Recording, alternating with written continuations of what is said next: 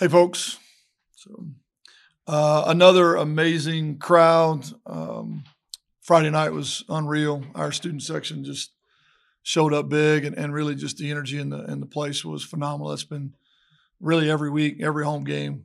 So we appreciate the support we're getting from everybody, especially with just the season not going as we'd like. I know everybody's frustrated with the win loss, but I think they're also aware of just the schedule we've played and how these guys are growing up and improving. I do think we've improved. I thought we played our most complete game. But at the end of the day, I said this Friday night, Fresno made plays that they needed to make in critical situations, and we just didn't. There's some inexperience that still shows up. There's some lack of discipline at times shows up. There's some miscommunication that shows up. All the above, just things that we got to coach them out of. It's our job, mine and our staff. We got to find ways to really break through with this group and get beyond those mistakes that cost us the other night and move past, getting close and get to the point where we're finding ways to win. I got to keep it in perspective. I think it's really, really important. I know it's been a lot of talk about the four opponents that we've lost to and their records. Been good teams, but we're capable of being a good team as well. And so that's the frustration, is getting past that point of some of the untimely mistakes and issues that have kept us from being able to get over the hump against teams that we're really close to beating. So we got to keep working. It doesn't get any easier.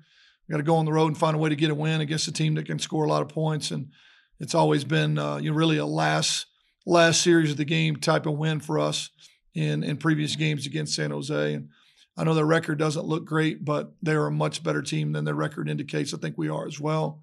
And we're both fighting for our lives at this point in terms of bowl eligibility and league play. And so it'll be a battle.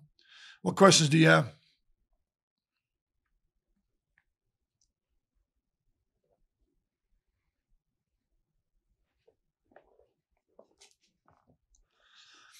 That was quick. Patrick Mayhorn with the Ag Ship. I'll ask about the health of the team. Where are you guys at right now? A little beat up. It's still too early to tell.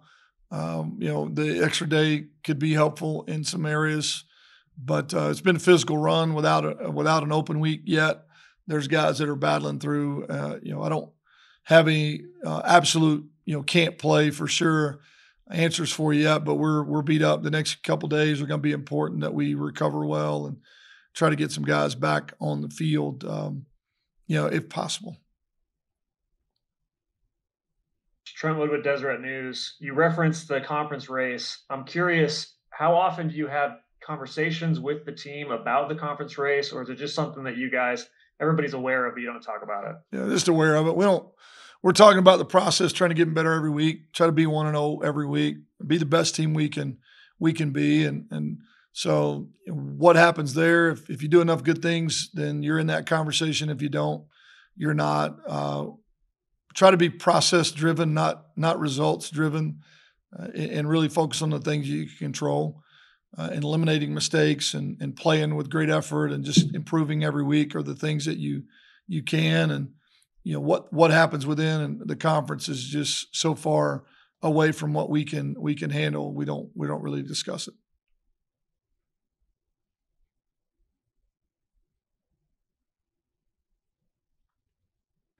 This is with 106.9 The Fan.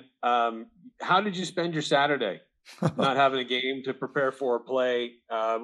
Did you get to watch any other college football games on Saturday? I watched ball all day long. I really did. I watched ball all day long. I was able to stayed here Friday night after the game and went through our entire game till 1:30 or so in the morning. And then Saturday, I literally just watched games and tried to be a fan. Honestly, I tend to watch it as a coach anyway, but watch some really good games in our league and some opponents we're going to be playing soon, and watch some good games just across the country. So for one day, I just chilled on the couch with my wife and kiddos and watched a bunch of ball. Along those lines, what did you think of the Wyoming Air Force game or the Colorado State game with Boise? What did you think of those games? Those are wild games. There's no doubt. I mean, that's welcome to the Mountain West. You better be ready every week. I got a chance to watch both. I probably should have gone to bed a little earlier than I did, but I stayed up and watched all the way down to the Hail Mary with the Colorado State game, and it was, it was kind of like watching us, man. They got themselves in a hole and dug their way back and made some big plays down the stretch. That was a crazy finish. The Wyoming Air Force game was about what I expected. Two big physical power running teams and going right at each other. You hate to see the quarterback go down at Air Force. He's been playing at such a high level, but they overcame adversity and found a way to get a win. It's really good football in our league all across the board. Even watch some of the Hawaii San Diego State game as well. I think everybody's battling, and just remind yourself you better be ready every week. At KSL.com, you had MJ Tafisi with a career high in tackles. He's currently leading the team in tackles, and he's also been around for a while. Him and Hale Matuapuaka have been huge in kind of building some longevity and staying with the team for a while. What does it mean to have those two and their leadership on the defensive side of the ball? Yeah, well, Hale's been here longer than I have. So, you just look at him, and I know there was an article about him last week, just what this place means to him and just how much pride he has in being an Aggie and stuck it out, and had plenty of opportunities to leave along the way. I don't know if people really are truly aware of just how many opportunities he's had to transfer and maybe even benefit from NIL in a way that he wasn't able to here along his journey until now. I mean, it just says a lot about him, how much he cares about this place. His brother's here now, and they wanted to do it together. So, this is his home, and he's done a tremendous job here, help us win a championship and just continue to grow like we are at this point. MJ came in a different way, but it's meant just as much, coming in from Washington and plugging in immediately and has played extremely hard. He's such a great kid, worked so hard, played through injury as well. They've both been great leaders for us on defense. Patrick Mayhorn again. San Jose State has some new faces this year, obviously had some big-time players leave after this last season, graduate. Offensively, though, they're still, like you said, very, very good. What are they doing on that side of the ball this season? They look a little bit different. That we've always kind of thought of them as a West Coast or air raid type team, purely spread out and slinging the ball, but they're playing with multiple tight ends, a lot of shifts and motions and eye candy and really making the matchups difficult for you. It's a little bit of a change from what we've seen in the past, and they've always used the tight end, but a lot more window dressing, a lot of more eye candy than maybe what we've seen in the last couple of years from them. The quarterback obviously makes things go. He can run, he can throw. He's dynamic when he does get out of the pocket. And as you mentioned, they've done a good job recruiting some skilled players to fit their system.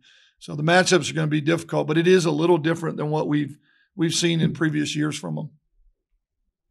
Coach Al Lewis, I was going to ask you the same thing. It looks like they're running the ball more, and they're really using Robinson. And then this other guy came in and had more than 100 or more than 10 yards to carry against Mexico. Yeah, it just looks a little different. I don't know if injuries or they just found some things that they feel like work for them, but it's not the traditional, spread, quick game, air raid type system that we've come to know. They're finding some other ways to be effective. It creates some problems for you. I know Joe, compared to previous years to what we're looking at now, he's like, he'd done a lot of prep work and now he's having to kind of change his thought process a little bit because they've found some other ways to be effective. If you run the ball well, it opens everything up and takes a lot of pressure off your quarterback and your throw game. And that seems to be what they're doing better at this point than any that we've seen in the last couple of years.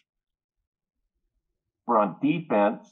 They have been a team that's had a lot of sacks the last couple of years. They don't have many. They've got new guys obviously there, but they don't give up a lot, and then they get a lot of turnovers. Yeah, I think they do a good job of creating turnovers. They always have. Their front has been dynamic in the last couple of years, and they've lost some guys just like we have to transfer into graduation, but they still have the ability to get after you. And you watch even the game early in the year against USC, they gave their offensive line tons of trouble all day long. They have the ability to be versatile. They can get to a lot of looks without having to change a whole lot. They have speed in the back end to cover, but I think it does start with their front. Their front seven is solid and plays with extremely high motor. So you got to outwork them. You got to match that intensity and outwork them and be sound. Coach Brian Priest, KSLSports.com. You mentioned briefly on Friday night that McKay might be available this weekend. And, with that in mind, you've also said that you don't believe in a guy losing his job because of injury. So with the play of Cooper Legas, quarterback, where are you at in that decision-making process? How's McKay's recovery looking? McKay's moving forward at the right pace. Now, today's a big day for him too. Just he's got to finalize all his protocol and make sure there's no issues. I haven't made a final decision yet.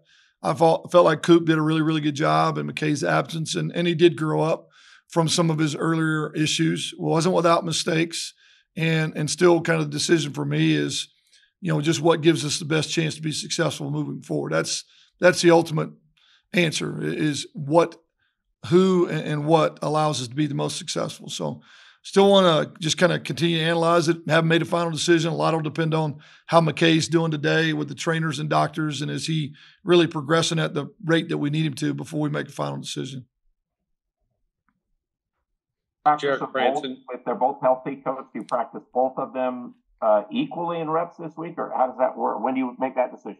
If I make a decision before tomorrow's practice exactly who's going to be the starter, then the starter will get more reps. But even over the last few weeks, when or during the time that McKay was the starter and Coop was the backup, I was probably a little bit more equal with the reps than I typically would be.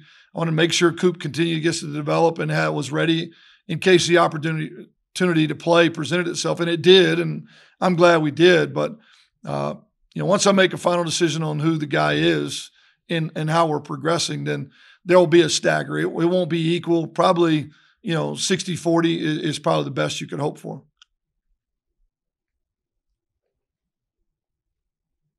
Jarek Franson again. And talking about shifting back to Cordero, how similar or different is he in the San Jose State offense as opposed to what you saw in him in Hawaii?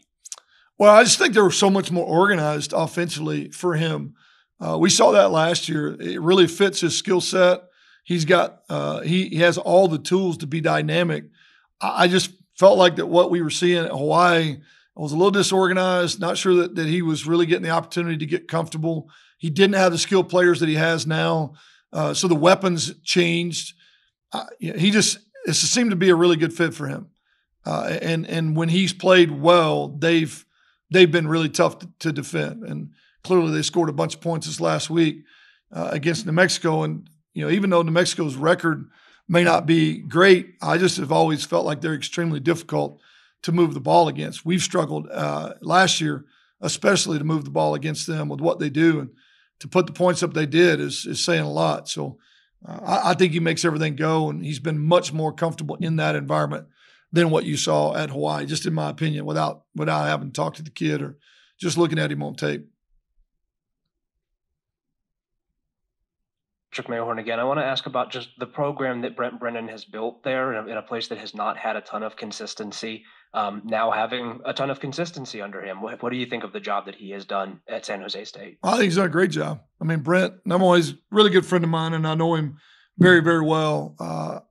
You're right. He's been at a place where he's had to do a lot of things off the field as well. They've built a new facility there. I think he was very instrumental in raising money and getting the energy behind that program to do those things, to win the championship during the COVID year and beat Boise the way they did. I mean, those are things that just hadn't been done ever at that place. So, you go there and there's energy in the stands, and they're hard to beat in recruiting. I know they're doing things in NIL and Austin money and funding things to give them a chance to be successful. And I don't think any of that happens if you don't have a guy that's, out in front leading things. And I think he's got a personality that people want to be around. He's a good friend. He's been a good friend both on and off the field for me. And he and Courtney, his wife, have been really, really close to my family for quite a while through a lot of adversity off the field. And proud to call him a friend, but also really proud of the job he's done. Now, I want him to win all of them but one, to be honest with you. And on Saturday night, I want to make sure that when we shake hands, that somehow we found a way to get the win. Trentwood again. How valuable are trips to California like this weekend and then for San Diego State as far as recruiting goes, visibility of the program? Yeah, it's important. I mean, it's that's a heavy spot for us. We've got commitments from there already and recruit there. And if you look at our roster, you're aware that the California JCs and the high school ranks are places that we have to recruit, and to be able to be visible out there, play well out there. I think all that matters. I mean, you got to have a brand that is consistent. And I think, what you do when you're in there in an environment, they get a chance to see up close and personal is always important.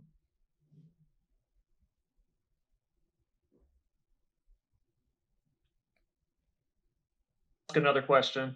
This is a couple weeks old, but Kyle Van Leeuwen announced his retirement on Instagram, I think 3 weeks ago now. I'm curious what went into that, and is he still allowed to be around the program? What's his involvement with the program? He's still around a lot. He's taken on a new role. I think his role now is to beat as many people at ping pong as he possibly can on a daily basis, bring morale to the team. He's always got a smile on his face and just energy that I think is really, really helpful. He loves this place, didn't want to retire. He had just had multiple knee injuries. The damage that had been done there was something that was not going to get better. They repaired what they could, but the pain and swelling and just, I don't know, man, arthritis and all the above in the joint would not allow for him to even practice, let alone play, without substantial swelling and pain on a daily basis.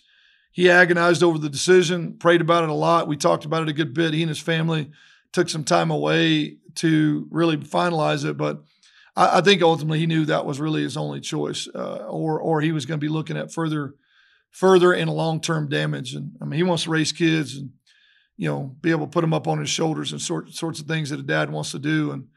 And any time that he would continue to play would have maybe affected his ability to do that. And so we supported it, hated it, but supported it.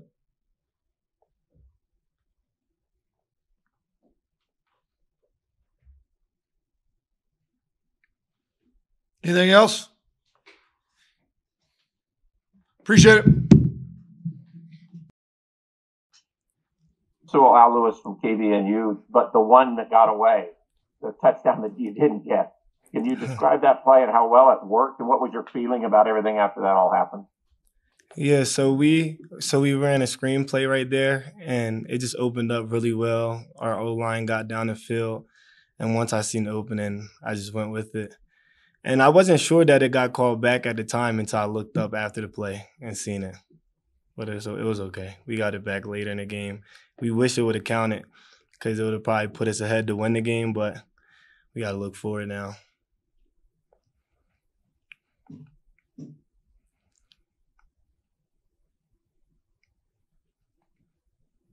I'll ask you another one then. All three of you running backs are playing. Do you feel like you do something a little different than the other guys, better or whatever, that gives you a chance to do a few other plays that maybe they don't get, or how does that work? No, we all bring, they're two great backs as well. And we all bring different things to the table. We have great relationships. So like we work really well together. And I think how coaches like using us and rotating us is working perfectly for the team.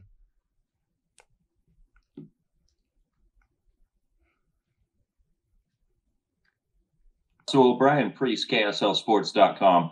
I know pass protection is something that has come up in the past, a requirement for running backs to be able to get on the field. How do you feel like your development has been in that department? And then just running the ball overall, how comfortable are you feeling in this offense? Yeah, so I struggled earlier in the season with pass protection, but I feel like that's something I've been working on a lot extra. Like after practice and stuff, I've been doing more things to help me with that, and like really just studying film a lot more, so I'm prepared with what they're bringing, like different blitzes they're bringing. So I feel like I've been picking up on it a lot well from like the beginning of the season. But running the ball, I feel like I've been doing a good job with the opportunities that's been given to me, and I know I got a lot more in the tank, so I look to pick it up here in next week versus San Jose.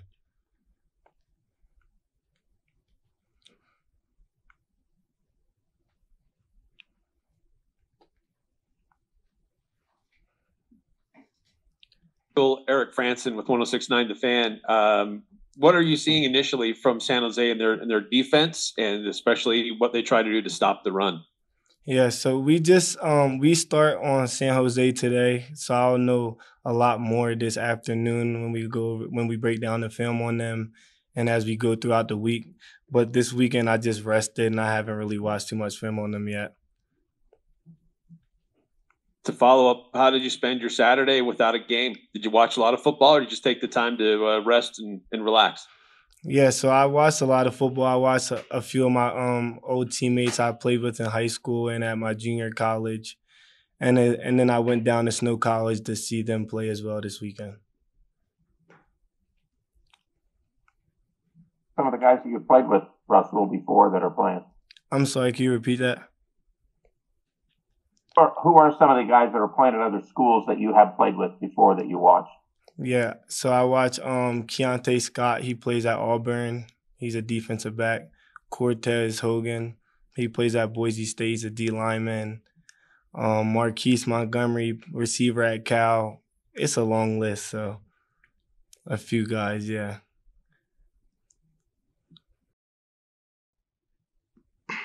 Hi, KSL.com. You lead the team in sacks. You've had a pretty successful season, and you play right next to Hale Motuapuaka. He's been there for a really long time. You're still a little bit newer to the program. What does it mean to be able to play next to a guy like that? Well, he's a great leader. I mean, on and off the field, I hang out with him a lot. He's just a good guy in general, a good father. So it's always fun playing with him, and he has got a lot of experience and things to talk about when it comes to game time. So he's helped me a lot in that category. Al Lewis from KVNU in Logan, Utah. I just looked up. Last year you played in 2 games, is what it says in the stats. I don't know if that's right or not, but Yeah, that's right. you played Alabama. I think was one of them. Maybe you got in or something. But can you tell me what you learned so fast or whatever to get into it this year with when we had the guys leave at defensive end and needed you to play so fast and so much? Can you tell us about that experience of going through that and trying to get ready for this year? Well, just prior to them leaving, they told me, so just I knew that I had opportunity, and I just had to work hard and just get ready for the season. Playing against Alabama, it was definitely a huge change. Was the speed of the game compared to high school ball? So yeah. Then was the transformation for you as much mental getting ready to really play a lot, or did you do a lot of physical things to get there this year, then Paul? I gained about like 10 pounds, but it was definitely a mental part, especially the new the playbook, the new defensive coordinator, and how much bigger the playbook is, But yeah, definitely a lot more on the mental side for sure.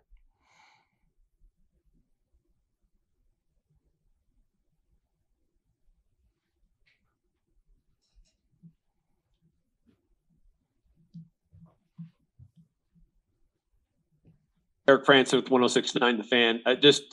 This week you've got another dynamic offense, a quarterback who can sling the ball all over the yard. I guess just the progression for you and that defensive front and trying to get after quarterbacks like that so far this season for you. I mean, yeah, we just got to keep good lane integrity when we're pass rushing and make sure to keep them inside the pocket and crush it down. I haven't looked in too much about San Jose State, but today we're going to be going through that. Just keep them in the pocket, make sure that we can be able to set edges right, and we'll have good eyes and discipline. So, Paul, if you can remember the last year's game, maybe you didn't play against San Jose, but you have been there and watched this. Remember, he was the guy almost individually, their quarterback. He's back, who kind of brought them back into the game with his legs and with his arms and things like that. Do you remember anything about that game last year that comes to your mind? I remember it was a close game. It was a good one. Came down right to the wire. So he's a great player. Got to keep respect for him, and can't go unnoticed. Just got to be ready to play. Just preparation through the week.